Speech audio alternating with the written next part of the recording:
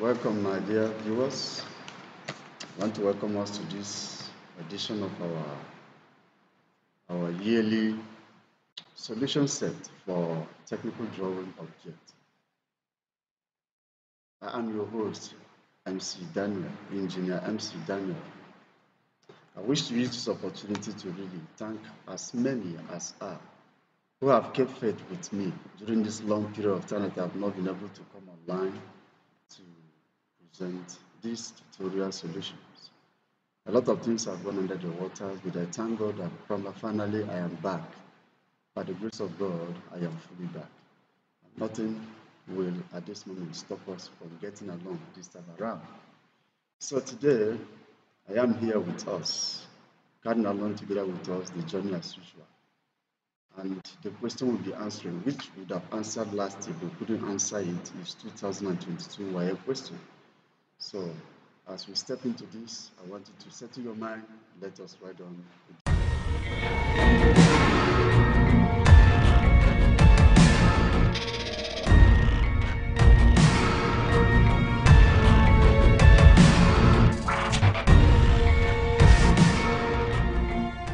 All right, now that I said, now let's begin. You have to see what you're going to see. This is what that you see here, and the ones you see here are telling you how you fill your details before you start your examinations. And the names written here will just make up names to show you how names are written, your surname first and the rest of them. All right, so let's progress and jump into the solution set immediately. Okay, a sample of how the question is shaded is given to you here. Just like we have this as a question given, and the correct answer should be shaded here. Don't ever allow shading to come outside this area. It should be shaded within these areas. Okay, so let's begin now. In section A, we are dealing with objective question. You are asked to answer all the questions in this section. You are requested to answer all the question in this particular section. All right, so as it stands now, we want to go straight into the questions proper. Now, this is question number 1. The video that follows after now will show you how this answer will arrive at immediately. Question number 1. 100 millimeters square is the same thing as 10 millimeters times 10 millimeters. Each 1 millimeter is 1 centimeter, which is 1 centimeter times 1 centimeter, automatically giving us 1 centimeter square. So the correct answer here is A. And this is question number 2. There is a tutorial video that will explain to you how the decision here is really taken and the answer that is correct there. Question number 2. This is interpretation of that question, which is a certain line is parallel to the horizontal. This is a line. It is parallel with the horizontal plane. And then it is at inclined angle to the vertical. This is the angle here to the vertical plane, which is the vertical plane.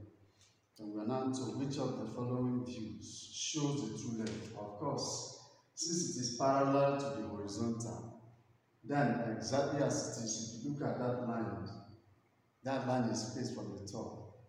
The same length you have here with the same length you have here. So the true length appear on the horizontal plane. The answer is what? Plan view, and that is B.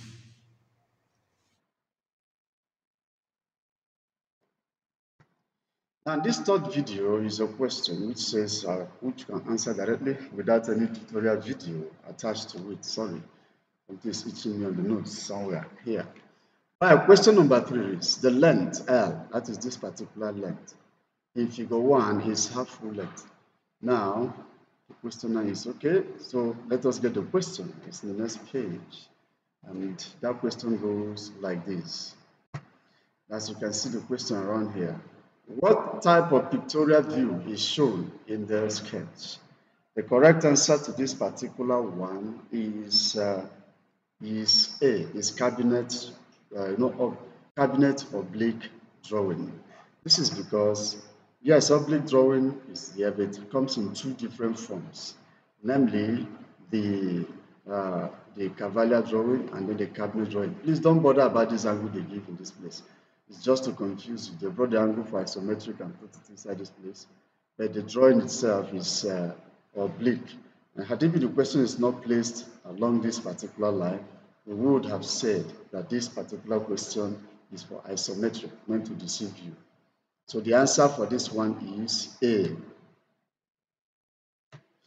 Now, this question talks about locus of a point. That's number 4. Locus of a point which moves round a right cylindrical axially at a uniform speed.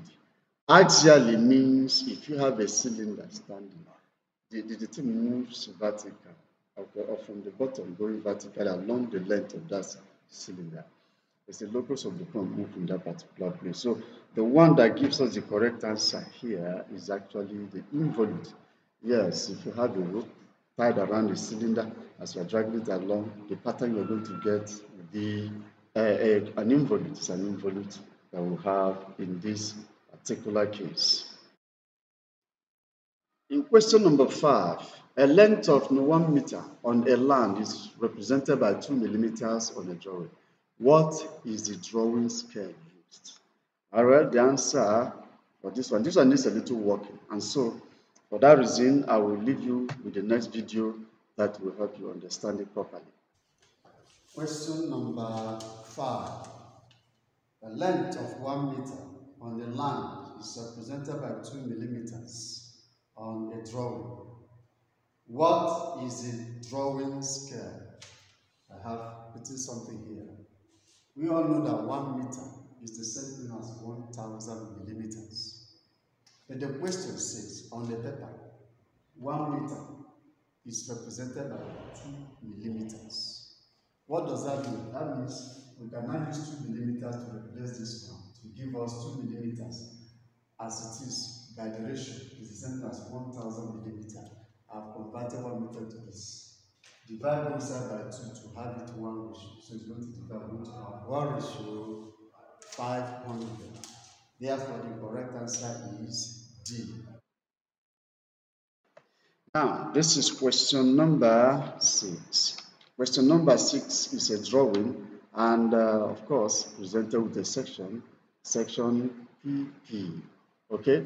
To properly understand this question well, I will leave you with the video next to it to explain it. Question number 6. For us to decide the end view section PP, let us cut this thing across. And this is what we're going to have. So we are stating that this one has been cut out open along this line. Okay? That means we don't need this side. And the arrow here says we should look in that direction. Automatically, this is what we will have. This thing will be gone. This particular side will be gone. Everything here will go. So what do we have left? When we have removed this side, this is what we have left. We will have something like this, and then after like this, we will have this one that goes like this, and this particular one, right, it will open to give us something of this nature. Now this hole is going to travel through, so that this center line will be able to come up like this. Okay, we have this one. Then when sectioning it, you know that this one now will be something of this nature. Our center line will still be there. So which part will be affected by section line will definitely be, sorry, let me adjust these things. The part that will be affected by the section line will be this side. By the cutting plane will be this side.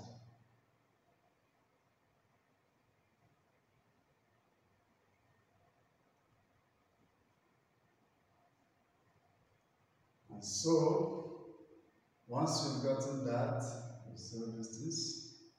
Once you've gotten this sectioning, and then you look at it in this direction, K in the direction P, what you are going to get will be, the answer will come out from here. What you're going to see will be exactly A. Yeah, A will be the correct. Now, question number 7. Question number 7 has the following. Which of the following iconic section has an eccentricity of less than 1? The answer here is parabola.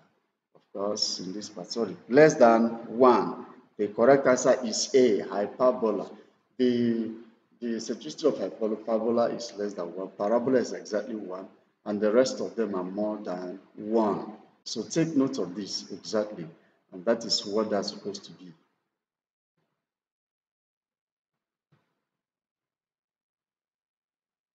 And question number 8. A trace is the intersection of two. In fact, the correct answer to this one is line. A trace is a spot that a line in space creates on a plane.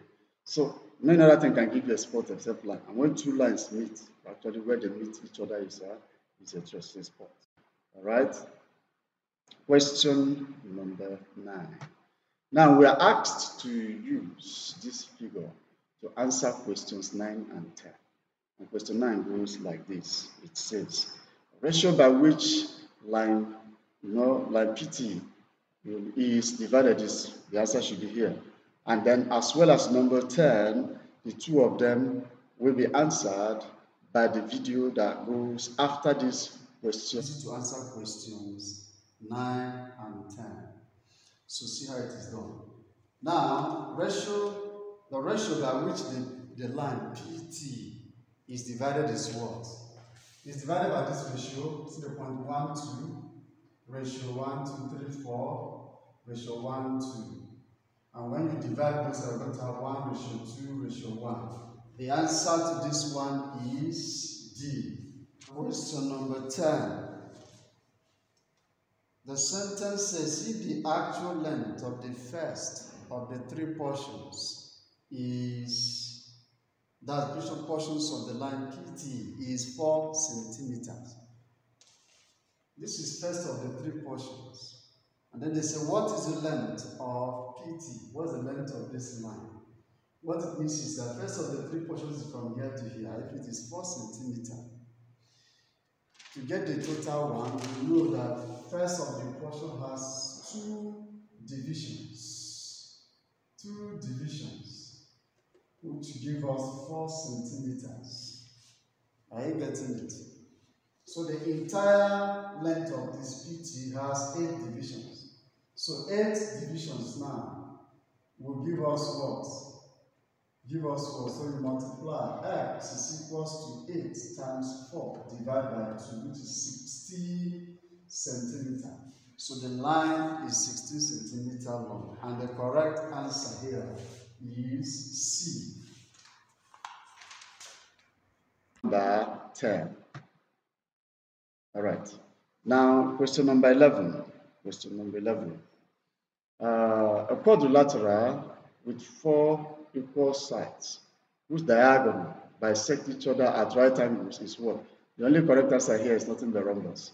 Rhombus, the sides of a rhombus are all equal, and normally the diagonals between them also cross each other at 90 degrees. So we need to get that set properly. The answer is A. Number 12, a rectangular solid that is bounded by 4 equilateral triangles. Actually, the correct answer is A, tetrahedron. That's the correct answer. The answer is what? Tetrahedron. So take note of that. Now, question number 13. This particular question requires illustration for you to decide which answer is the correct one. So I will leave you the next video to explain this. Question number 13. The question reads as follows. The sketch in figure 4 shows a method of what? Let's find out. Actually, the answer is supposed to be D, and you need to know how this thing happened. It is the method used in dividing a triangle into 2 equal parts. This is done like this. First thing to do is draw a perpendicular from the apex of this down to this place, so that we can have something like this. C. Now I'll call here D. The next thing to do is to bisect D to D. And to bisect it is to have a line of this nature. Then come to this place and do the same thing. So we can have the bisector like this. E. From letter E, draw a semicircle. A semicircle. We now have a semicircle from here. We bring it to this place. A semicircle. So the next thing now to do, after bisecting B to D and constructing this semicircle, we again bisect A to B. So let's bisect it again. A to B. Let's bisect it. We have something like this. We come down to this place. Okay, we have this one. Let's complete it. We have it. The second bisector. Hereby, joining this one and that. We have done this one. We extend this bisector to touch the semicircle somewhere here. So where the bisector touch the semicircle, the last thing to be done will be to place, let's call here F anyway, let's call here F.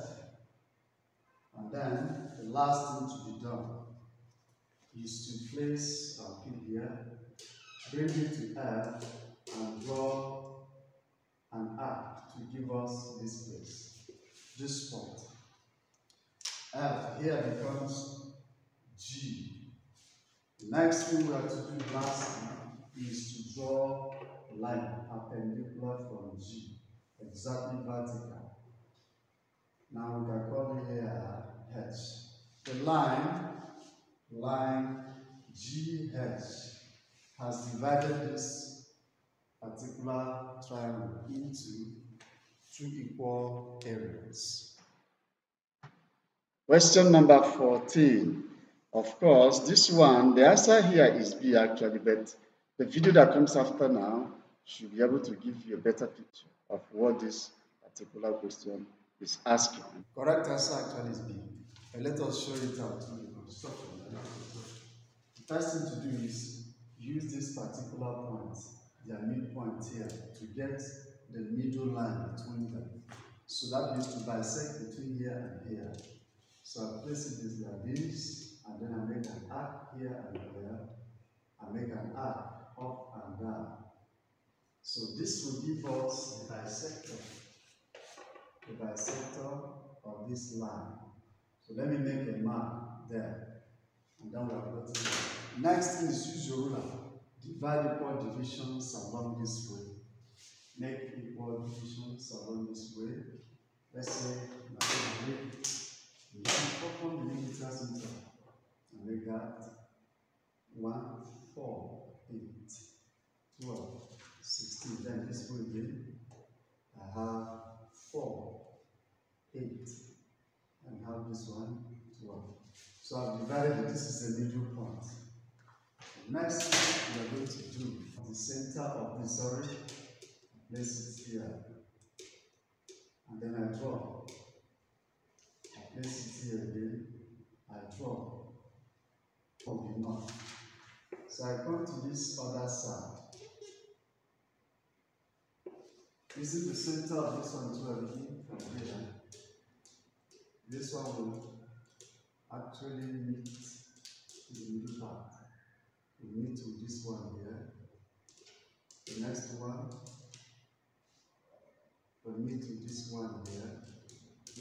Using this one here. Second one is meeting this one here. So we see that we're choosing the point.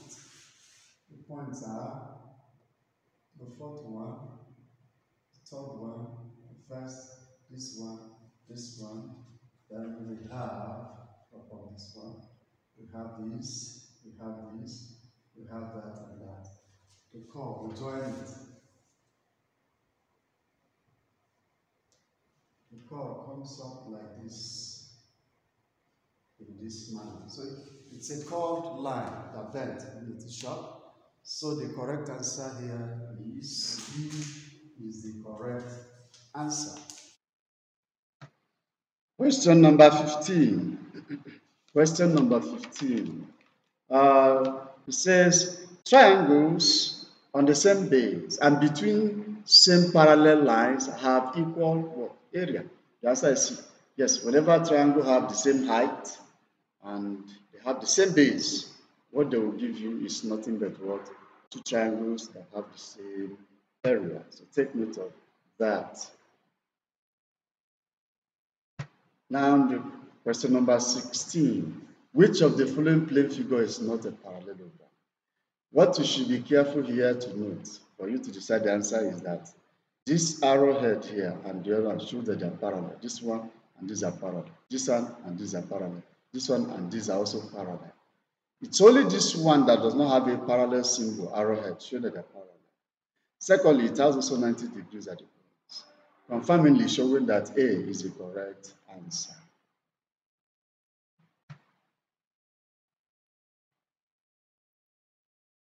Number 17. Number 17. Now it says number 17, when the curved surface of a hollow cone is cut open, it forms a, now let's get that.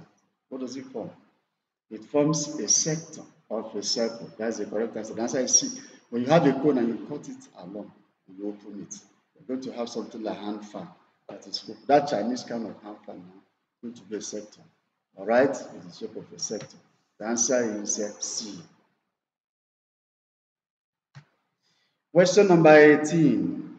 They said the sketch in figure 6 showed the surface development of a truncated what? The answer is A, cone. It is a cone that is truncated that gives this kind of shape. So the answer is A. All right, question number 19. The correct answer actually is B. That is B, which is 60 and 85. Now let me prove it from this on the board. The entire distance from this meeting point to this place, radius is 100. The diameter of this is that you can know that from here to here is 15. And if we extend it also, it is 15. When this one reaches here, it has the same length as 100. And that is from here to here, 100. And then, when you subtract half of this, which is 15, you're going to get 85. The same thing applies to here. Half of this is 40. Distance from here to is 100. So 100 minus 40 will give us 60. Therefore, the answer is 60 and 85. That's the correct answer, which is B. Question number 19. This question number 19 needs explanation or a sample illustration to really explain it so that you can understand. So please pay attention to the next video that comes after it for understanding. Question number 20. The axial distance for one revolution of a two-start screw thread is axial. You know, when we say two-start thread, it means this is a thread that has two, we call it two teeth going around it. Okay, each of them started from two locations, and they are telling us what's the distance whenever one of them, when there's one complete rotation. Actually, the correct answer is pitch, because when there's one complete rotation, one teeth will find itself occupying the position of the second teeth, and that is what happens here. And that distance is simply the same as one pitch. Correct answer is therefore C. Question number 21. Question number 21, we are requested to use this diagram to answer question 21 and question 22. So let us look at this question closely to decide. To read off this is diagonal scale. All right, so the measurement starts from here and stops here. So this is 2. Take note, there's 2 already, all of them here. To now get the next measurement, you come and count from here, because you have to take care of this line that you have here. So take it, count it 1, 2, 3, 4, 5. Do you see that we have 6 here? All right, this is 6. The one that have gotten 60 position, follow it and count up 1, 2, 3, 4, 5, 6, 7. Do you see that we have 2.67? So the correct answer here is B. The correct measurement, the length measurement is actually B. So take note of that particular measurement. All right, the answer is B. Let's look at the next question that goes with it. Question 22 is still using the same question. Now we are asked the actual length of this is therefore what? If you take the previous one, there is a place they say that 1 meter is the same thing as the ratio of 100. So simply use that 100 to multiply that 2.67, and the answer you're going to have now is that's 267 meters. That's correct. So the answer is 42 is C. Question number 23. Question 23. We are asked in this case that diagram about to answer question 23 and question number 24. So look at it. The value of the angle LPQ, that is LPQ, that means this angle we have here as well. Now, let's take note. They said from the description here, this line NP and this particular line NN are equal in length, automatically giving here 45 degrees and here 45 degrees. Because any angle formed by a diameter at the circumference always 90 degrees. So in this case, if here's 45 degrees, what will be left here will be the same thing as that 135 degrees. So the correct answer now is C. Are you getting it? The correct answer is C. Question 24. Let us now look at question number 24. Now the value of the angle NPM. Okay, NPM. Well, I've told you before, the answer is 45, and that is angle 45 degrees. So take note of that. 24, the correct answer is what? D. Question number 25, we have something here. They gave us this diagram, the sketch, if you say, shows a curve propagated by rolling a cylindrical surface. Use it to answer question 25 and 26. Now the curve T, that means this particular curve. What does it mean? Okay, if you look at this curve, actually it is a helix. It's a helix. Don't be deceived. Why did I say it's a helix? Even though it looks more like cycloid, it is not. Why? It is a helix because this one comes like this, and the line that we see here now are dashed lines. Secondly, cycloid doesn't have this kind of shape. This is a helix. Cycloid has one kind of shape that goes like this. So the correct answer in this particular one is D. Please take note of that answer correctly. The answer is D. Now, question number 26. The length marked G is what? Simple, the circumference is the circumference of that line. It is simply the circumference, okay? Of that particular one is the circumference. No, let us look at this. Sorry, the answer is not the circumference, but the pitch.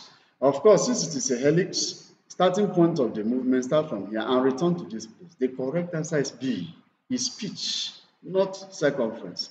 Had it been we are talking about cycloid, that is where circumference will come in. So the correct answer here is what? Is B. So that's the correct answer for number 26. Now, number 27, this is a similar triangle case. They have given us a polygon. They say it is TVWXY. This is T, yes, it's supposed to be T, okay, VWXY. So we have that particular one. To easily convert, the triangle is going to become X as U. This is the answer. The correct angle here, answer here is A.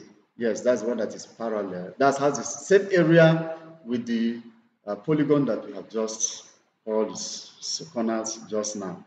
So take note of that carefully. Question number 28 is what we are on to now. This is grammatical error. It's supposed to be radial line method, not radical line method. Please remove that C. I believe it's typographic error on the side of WAEC. But then it's radial line method that is used. It's normally used to develop nothing but what? Prism. A. The correct answer is what? Is A. So let's take note of that carefully. Question number 29. Question number 29 is a line PQ and QR in figure 12 are two sides of a regular triangle. So the question now is of a regular what? How do you know the type of pentel or the type of polygon it is? The angle given to you outside here is 72 externally. So to find the number of sides of the polygon, just take this 72 and divide 360 with it. That will give you 5 sides. Automatically, the correct answer is what? 5. It's A, which is pentagon. That's the type of polygon you have here. Now, question number 30. All right, question number 30 gives us something. The type of line shown in figure 13 is used to show what? It's used to show, this particular one is used to show or to indicate what? Normally, this particular one, yes, this line is called ruled line. Yes, it's called ruled line, of course, zigzag line. So the correct thing, it is normally used, unlike wavy line, ruled line is used to show long breakage. So the correct answer here is A. So let's take note of that. The correct answer to this particular problem is A. All right. Now question 30. Before we enter, we have a section B. This is section B, where we're going to have optional questions to answer. For schools that offer technical building drawing, this is your side where you train your children to know how to answer these questions properly. And for schools that center more on machine drawing, like my own school, where we center more on machine drawing, we face part 2.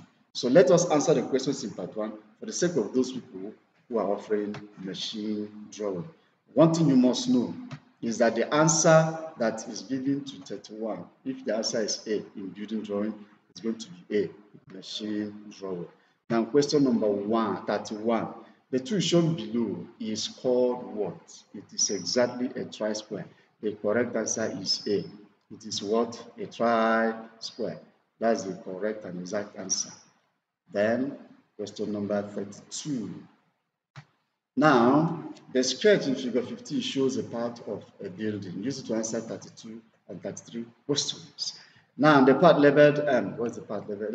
This is called wall plate now. The answer is also A. It's called wall plate. It's normally called wall plate. Yes, let's take note of that. Then let's look at question number 33.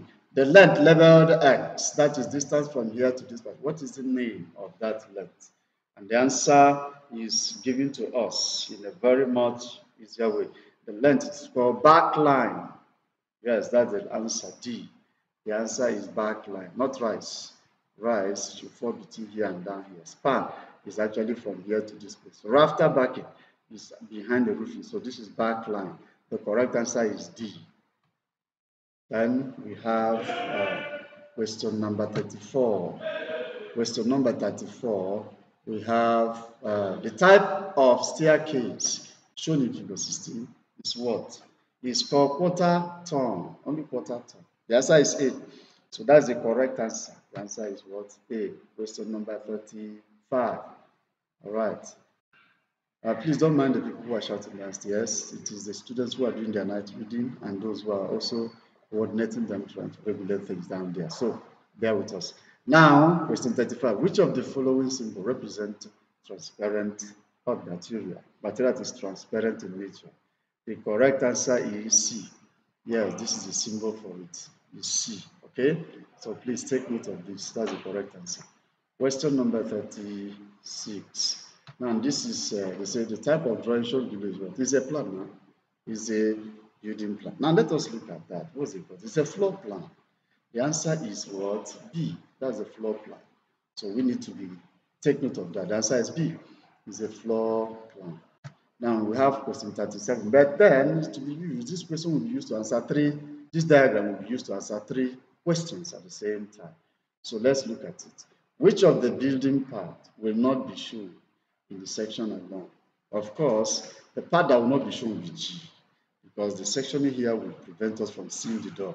So G will not be seen. This one will appear. Window will appear. Automatically, door G will be hidden. It cannot be shown in this particular diagram. Now, question number 38. The convention used for representing the wall in this, of course, the answer is C. That's the convention for representing walls in building. That's the convention for representing wall. Now, question number 39. Still on that particular question, the specification we are given associated with which of the following building parts? Now, the correct answer for this particular question is G. Normally, that's where you get it.